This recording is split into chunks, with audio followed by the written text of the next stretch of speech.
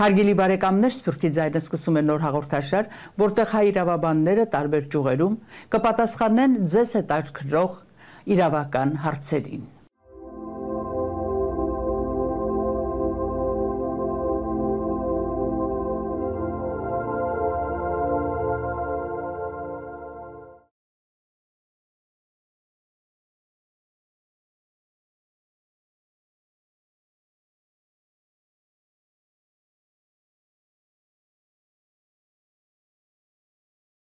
Voice of Armenians TV is happy to announce a launch of a new segment called Legal Affairs.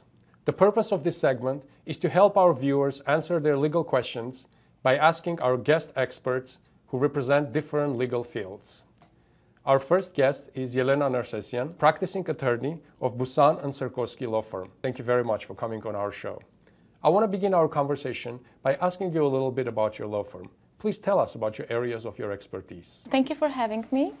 Busan and Sikorsky is a law firm located in Manhattan, and it's a boutique law firm that mainly specializes in real estate transactions, both commercial and residential, as well as estate litigation and estate administration. Let's talk about real estate. Whether you buy, sell, or refinance your real property, you often have a lot of questions. And one of the most common questions that people ask is, do I need an attorney? Yes, I did hear that question before, and the short answer to your question is yes, it's highly advisable. But to elaborate on it a little bit, well, for those who already went through this process, they know that purchasing, selling, refinancing can be a really complex process, and that consists of many steps. And I think it's really prudent of potential clients to hire a diligent professional to guide them through this process. Of course, it comes without saying that investing in real estate in most people's lives is perhaps the most important investment that they can make. People save for the entire lives to buy a house, a classic consideration of an American dream. And I believe that it's very important when you make that move to make sure that all the procedures are followed correctly, and you have an expert standing behind you, a legal expert, an attorney that can help you to go through this process and make sure that everything is correct. And that leads me to the next question. To be more specific, what is the role of attorney during this process? The role of the attorney is quite important. For example, if it's a new first-time home buyer, first you really have to educate them on a type of property ownership. For example, unlike condominium or a house, when people purchase a co-op apartment, they don't really purchase the apartment, they purchase the shares in the corporation that owns the building. So there are some details that you really have to explain to the client for that before they make a decision.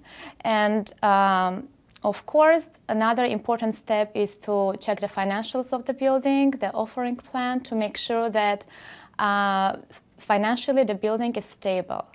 And all these even before you negotiate a contract. And then the next step is negotiating the terms of the contract and working with the purchaser's bank, and doing a due diligence is another obviously important step. And I just want to stress the importance of purchasing title insurance.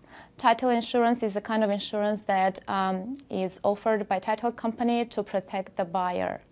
And again, these are multiple steps, and having a professional who can really guide you through this and make sure that the closing goes smoothly is very important. Is the due diligence for residential real estate transaction is different from one you would typically conduct for commercial real estate transaction? Yes, that's a good question. It's quite different because purchasing or selling a commercial piece of property is a very complex process. And in addition to what I have already mentioned for residential clients, you have to take a number of additional steps. One of them is to make sure that the building complies with all zoning regulations, building code regulations. Nowadays, it's also very important to make sure that the building complies with Americans with Disabilities Act. And if, for example, it's a designated landmark building, then you really have to discuss this with your client, the architect, to make sure that they understand the limitations of purchasing a landmark building. If they have air rights and they were planning to build additional property, on top of the building, if it's a landmark building, then the Landmark Commission, might not allow them to use the full air rights available to them. So again, I just want to stress also importance of having environmental due diligence for commercial properties, which can be expensive and it's very extensive. So what the assessment does, environmental phase 1 assessment, is really make sure that there's no contamination in the soil where the property is located, or there is no asbestos or lead in the building. So that's a very important step, and it's something that every purchaser has to discuss with their attorney. Another question that comes up is what does 1031 tax-deferred exchange represents for a real estate investor? It is actually a very, very important tool for real estate investor, because typically in a typical transaction, when the property owner sells the property and if he or she realizes a gain or profit, then they have to pay capital gains taxes, federal, state, and sometimes city. So what Section 1031 of the Internal Revenue Code does, it actually allows the real estate investor who wants to sell this property and purchase another investment property, which is called like-kind exchange. He's somewhat exchanging the property, to postpone or to defer the payment of capital gains. Another question is often asked by sellers or purchasers alike is who pays the transfer taxes? And also, is it possible to avoid what's called mansion tax? Yes, that's a question, especially the question about mansion tax is a question we're being asked very often. So in New York City and New York State as well, so if you're selling a property, then you have to pay New York State transfer tax and New York City transfer tax. Of course, if the property is not in New York City, then it will be New York State and maybe county tax or village tax if there is any. So it's customarily paid by the seller. But there is also something called mansion tax. And this is only triggered when the purchase price is $1 million or more. And it is typically paid by the purchaser. So this law is somewhat antiquated. It was adopted in 1970s when actually you could purchase a mansion by paying $1 million. But nowadays that's not the case. You cannot really purchase a mansion for $1 million, especially in New York City. But the law is still effective and the purchasers, they have to pay. So yeah, the answer is yes, they have to pay. I understand that your firm is a multifaceted firm and it also deals with administration of estates, probate of wills, and kinship proceedings. Could you please elaborate a little bit more on that topic? Yes, our firm assists clients with drafting wills, preparing healthcare proxies, power of attorneys. If a person died and he had a will, then what we do, we prepare all necessary documents and present the will to the court for approval. So it's called starting a proceeding in surrogate's court. And if the will is approved and the executor named in the will is appointed, then that person will be managing the estate, collecting the assets, making distributions, and filing, estate taxes if there are any. So just managing the estate. But of course, there is this other version when, as we know, many people don't really take care of that and they don't have wills. And if someone dies without a will, then the estate is administered pursuant to statutory laws of inheritance in New York State, which means that the law provides who has a right to be nominated as the administrator.